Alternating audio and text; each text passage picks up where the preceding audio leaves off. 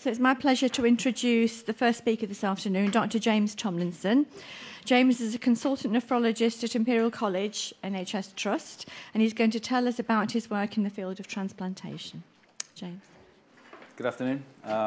So pleasure to be here, and hopefully you can stay awake in your soporific mood just after lunch. But so it was just 20 plus minutes just going through what the relevance of IgA nephropathy is in kidney transplantation. So have I got? So just a quick overview of how I'll cover it in three parts, really. So why transplantation? Why do we need to think about it, and when?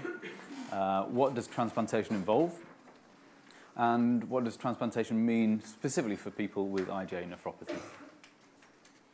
And so I think probably by the fact that you're here, I think you grasp the basics of what the kidney function does for functions for your body. Now, it's multifold and varied.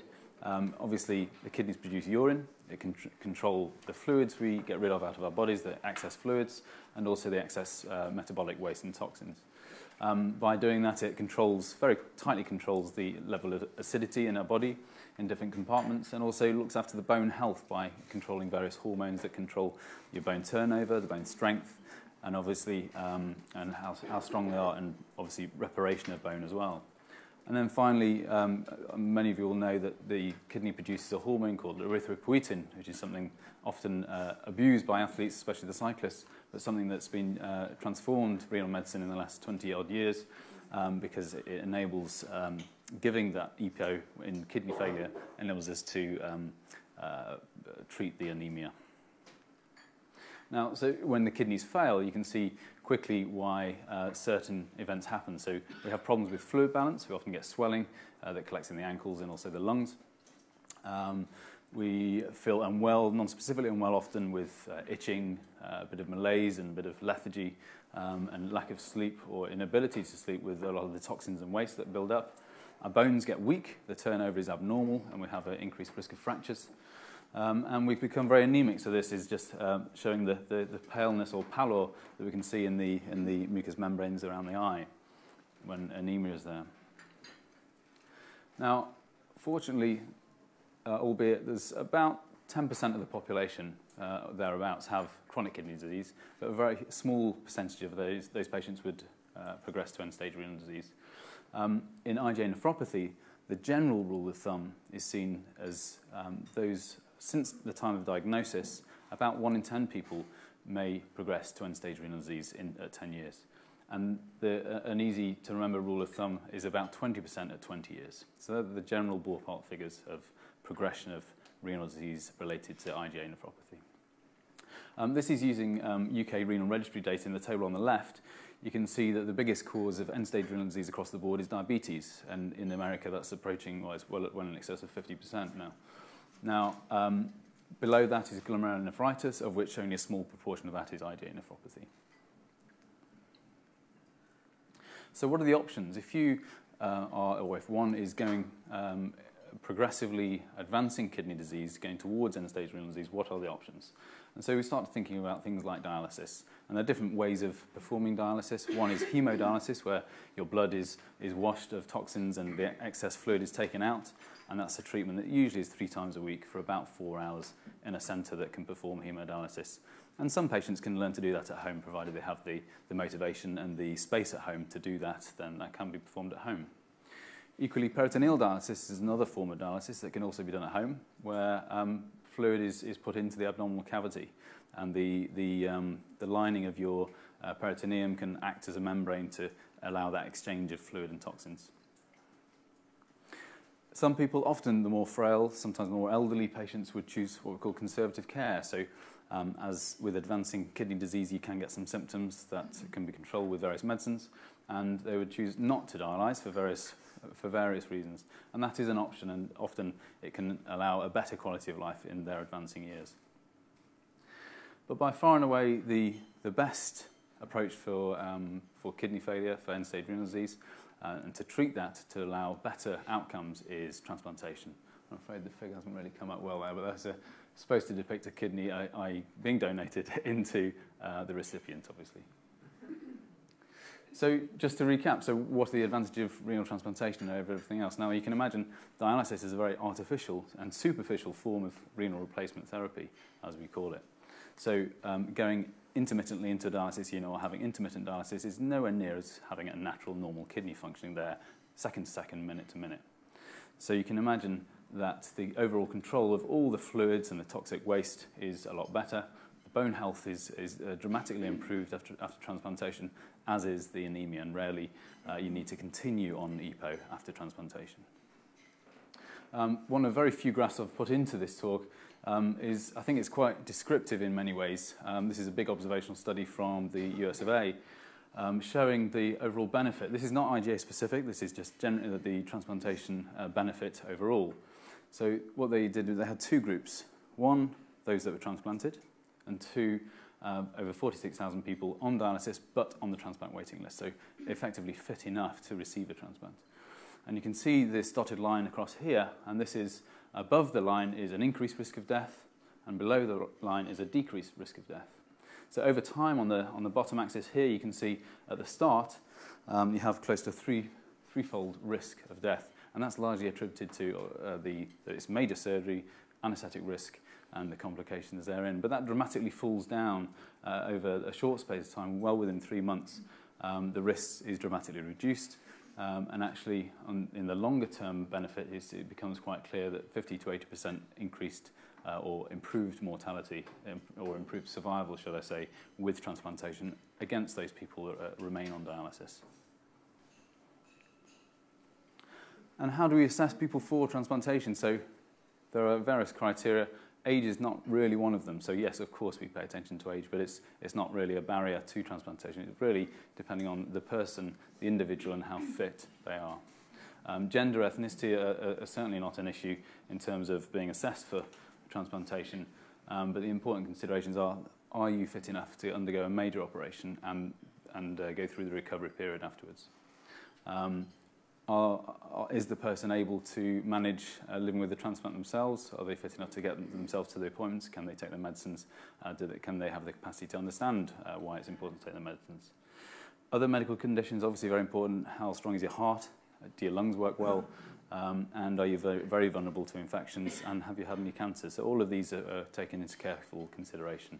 And there are rarely absolutes. It's really down to the individual about whether they would be potentially a good candidate for transplantation. And the workup period is anything between 3 and 6 months. So once it's decided that transplantation would be advisable and feasible, then we can work through the process it should be well within 6 months. Now, how to get a kidney? There are two ways of getting a kidney, or two ways of donating a kidney. So one is a live donor, which is the preferred option because that can be a planned procedure. And that can be a live related, so that's obviously from a family member. Live unrelated is perfectly possible and preferable overall, either from a friend or a partner.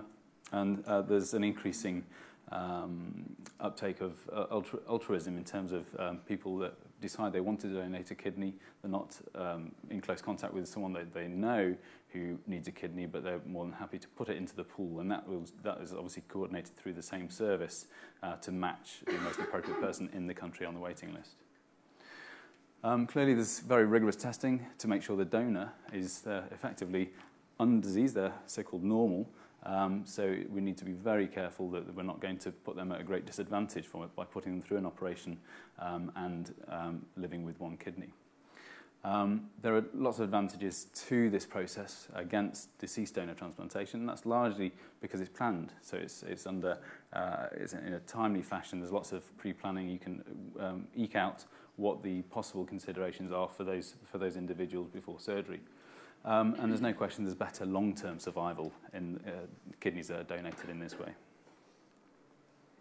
The second is deceased donor transplantation, whereby organs are harvested from a person who's met an untimely and often from, for example, a road traffic accident or having a stroke.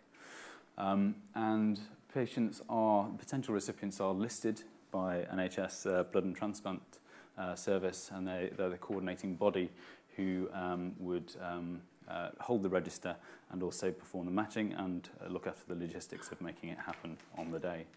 Obviously, the consent of the family of the deceased is sought, and the kidneys are therefore matched to someone on the matching list in the country, so the kidneys are transported across the country. And so the average waiting time on that waiting list is about 2.5 years. It's based on many factors, but some of the more prominent factors are waiting time, your blood group, your tissue type, so what kind of proteins are on your blood cells and your tissue and your other cells that defines whether you'd be a good match for a kidney or not. And clearly age is important. So for instance, if a kidney is donated from a 70-year-old person, it's not ideal to put that into a 20-year-old recipient because you expect a longer life expectancy in the recipient. So you want to have them as age matched as possible. But obviously that's down to the individual case as well. And what we find, certainly in West London, as in many inner city areas, there's a mixed population. So a lot of our potential transplant recipients are from other countries, which, if you think about it, if our donor pool is largely, still in our country, is largely Anglo-Saxon or British Caucasians, that means that the people dying would have a very different tissue type to the people potentially wanting a kidney in some parts of London especially, but obviously in other inner city populations. So that can limit your chances of getting a transplant in X amount of time. It can lengthen the time you're waiting on the list.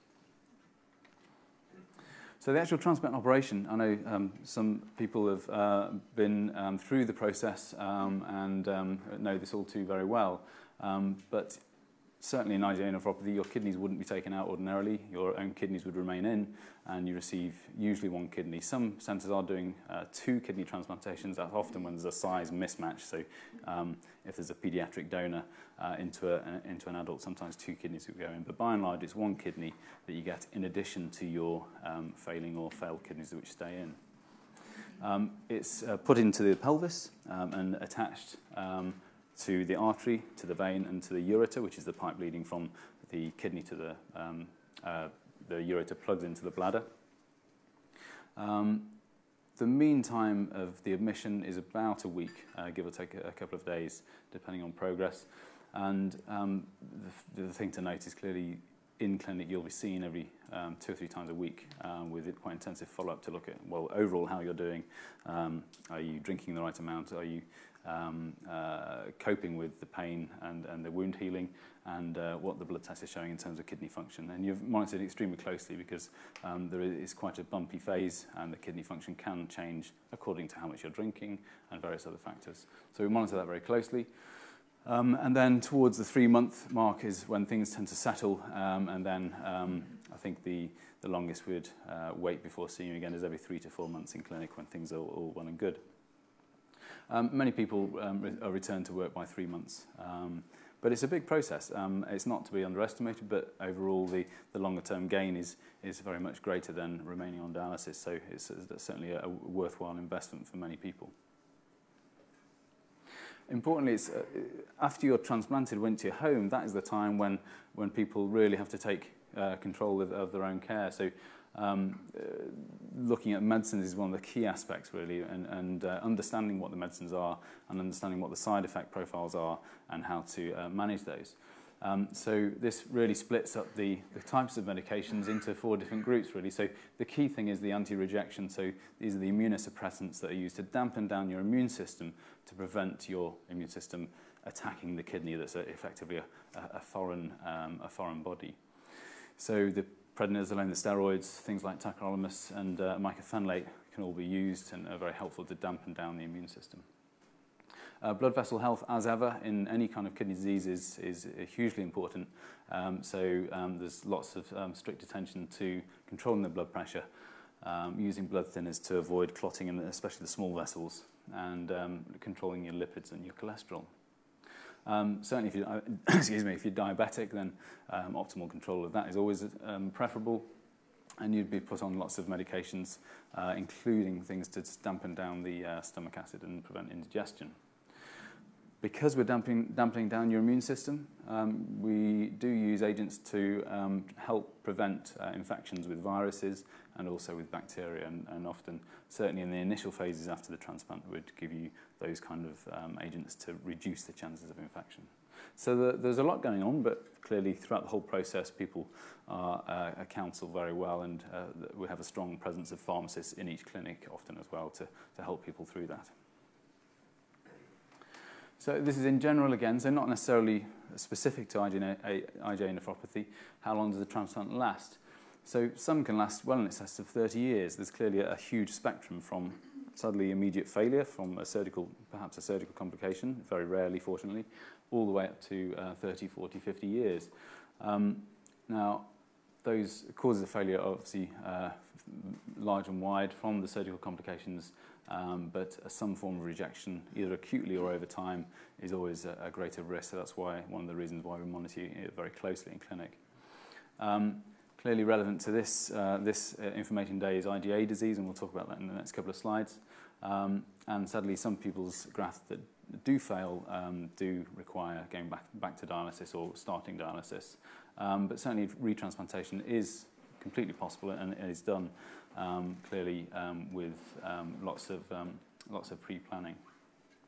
But we're looking at around an 80 to 90% good kidney function or achievable kidney function within 5 years, but sadly over time that does drop off as the natural reduction in graft function. Now, specific to IgA disease, I think there's important things to consider in a population with IgA as opposed to those a mixed bag of, say, diabetic nephropathy or any other causes. So people with IgA entering the realm of having to have a transplant tend to be younger, and they tend to be healthier because they don't often have coexistent diabetes and various other conditions that have led them towards end-stage renal disease.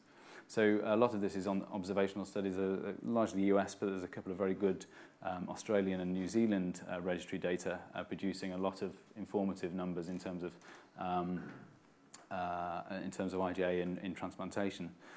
So certainly people with IgA tend to have an increased, they're more likely to have a live donor transplant. Certainly the wait list time, if they're on the waiting list, the wait list time is shorter. And one of the US studies suggested that if you're on dialysis with IgA waiting for a kidney, you're almost at 15 times greater in the first year of getting a transplant than someone who hasn't got IgA nephropathy. So once the kidney's been transplanted, are you likely to get IgA coming back in the new kidney? And the bottom line answer is yes, it's fairly common, but there's a whole spectrum of how severe and what that disease really manifests in terms of severity. So what we measure in clinic for anybody, and especially in IgA, clearly looking at the blood tests according to serum creatinine, which is a surrogate marker of kidney function, urine dipsticks and measuring protein, how much protein in the urine, and also fundamentally, if we're concerned about any change in this, then we'd be looking at kidney biopsy, so getting a small piece of kidney to identify what's happening to the cells in the kidney themselves. And that's really obviously the gold standard to define any kind of disease in the kidney, and specifically with IgA reoccurrence. And so what many studies have found a varying range of recurrence in grafts, but when they're looking at the biopsy cohorts, they see about a recurrence in about 60%. Now, many of those actually haven't got any significant disease. The blood function, the blood creatinine according to function doesn't change. Some of them don't even have any dipstick positivity. So there's a whole spectrum of reoccurrence that go to from subclinical, i.e. not detectable in any other way, to quite aggressive disease. And so while that number 60% is alarming, I think we have to understand the context. So those people at high risk of recurrence in the kidney transplant are those with their primary disease in their native kidneys being more aggressive and more abrupt.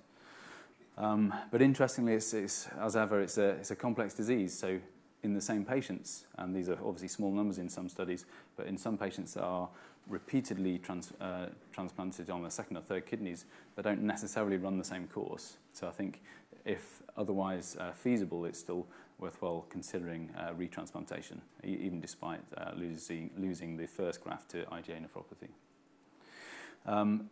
Interestingly, I think Danny Gale's talk coming up will go through the genetics of IgA nephropathy, but there's clearly a signal in a lot of the observational studies where we see those people at higher risk are also those people receiving a live related donor, and if the matching is especially good, if it's especially close, interestingly, you have a chance of reoccurrence. Some people have suggested that actually monitoring IgA levels post-transplantation, if those are especially high, you do have a higher risk against those people that have undetectable or normal range IgA in their bloodstream. And others, there's been one large study and several others to support this idea that actually patients being brought off steroids entirely run a higher risk of having IgA recurring in their graft. Depending on the centre, some transplant centres will keep you on a low dose of prednisolone long term, and some will try and get you off that, and it depends on the local protocols. However, those that are taken off steroid tend to look like they have a slightly higher risk of recurrence. And so, if it does recur, what can you do? So, there is little evidence to suggest or to guide doctors and people with IgA about what best to do in terms of changing the medicines. So all the immunosuppression that has been tried in native IgA disease has also been tried in transplantation and reoccurrence with varying success. So there's always case reports of great success, but in bigger studies the signal isn't necessarily straightforward. People have also tried tonsillectomy pre-transplantation to reduce the risk, and that seems to have no great effect. And the steroid effect, as I've said before, there seems to be some indication that's a real effect. As always, ACE inhibitors, so the blood pressure medications that are good for blood pressure but seem to have an anti-inflammatory effect as well, they're also shown to be useful in the progression of IgA in the graft. But overall, I think it depends on the individual case and how aggressive the disease is about what may be chosen as an immunosuppression to try and treat that reoccurrence. And an important thing is, across all the observational studies, the outcomes are not that dissimilar in transplantation compared to people with non-IgA disease. And I'll just show you this slide. So I'll talk you through these graphs. What we have is this is an Italian study of 200 patients with IgA nephropathy being transplanted, and the comparator group was about 400 patients without IgA nephropathy. So that was a mixed bag of diabetes and various other diseases. The dotted line is the patients with the IgA nephropathy. So you see at the top left in graph A, this is patient survival. So this is the survival of the person themselves. And there's no significant difference. You can see a separation, but that's not significant. So there seems to be no obvious effect on long-term patient survival between the groups. If you look on the bottom left at B, you can see this is now graft survival. So this is survival of the kidney. And there starts to be a separation between those people with IgA and those people with non-IgA disease, in that over time, especially over 15 years, there starts to be a separation whereby those people with IgA nephropathy are more likely to lose the function in their graft. Another interesting finding in the study actually was there seems to be a changing incidence of IgA recurrence in transplants over time. So if you were transplanted in the 1980s and then the 1990s and in the year 2000s, you have a decreased risk of reoccurrence. So what they're finding is that, at least in this study, that their recurrence in the graft of IgA was going down over time. And that suggests it's probably related to the change in protocols of immunosuppression at the start of transplantation and then the maintenance. And so it's very difficult in a relatively small study to unpick exactly which agent may be better, but there is certainly a suggestion there. So there clearly is a response to different regimes of immunosuppression with regards to recurrence. So I'll finish off with some take-home messages, really. End-stage kidney disease can occur, and it does occur, fortunately, in a minority of people with IgA nephropathy. Transplantation, by and large, is the treatment of choice for longevity and quality of life. And there are huge benefits, and this is across the board in kidney disease, about planning early. So, as always, a preemptive transplantation is so much better than going through transplantation after having to need to start dialysis. So that word preemptive really means before the need to start dialysis. And remember, there are always options. So I think along every step of the way. So obviously be sure to discuss it with the teams, nephrologists and all the specialist nurses and anyone who's involved in your care. Okay, I'll finish there.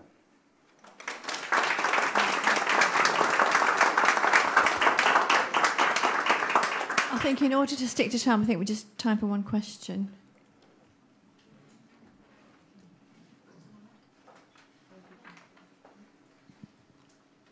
So we've got a question from people watching at home. They ask, can people with IgA and people who've had kidney transplants drink alcohol?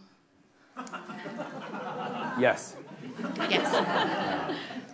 But so as not to fall over, I think. But no, I think the general advice would be the same. So yes, always in moderation and under the recommended limit, which I forget the numbers for these days. One more? Yeah, okay, one more and then we can. And someone else has asked, what happens if you react to tablets? If you can't take tablets specifically, are there other ways you can take the drugs that you need?